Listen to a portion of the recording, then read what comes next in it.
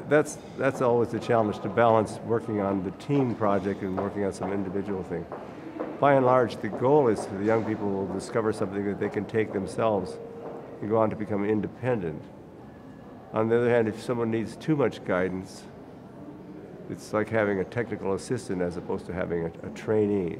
There has to be some level of excitement, curiosity that's endogenous, inherent to the individual. So it's a little bit of steering and letting go, putting on the reins from time to time. Getting people started on a project is a challenge. It must be a good project, but getting people off a project when it's not moving, there's a point to quit. And I think individuals have different degrees of confidence. There's some individuals that are willing to go for it in a new direction, follow what science gives them. Others, their stated objective is to have a paper in Cell Science or Nature.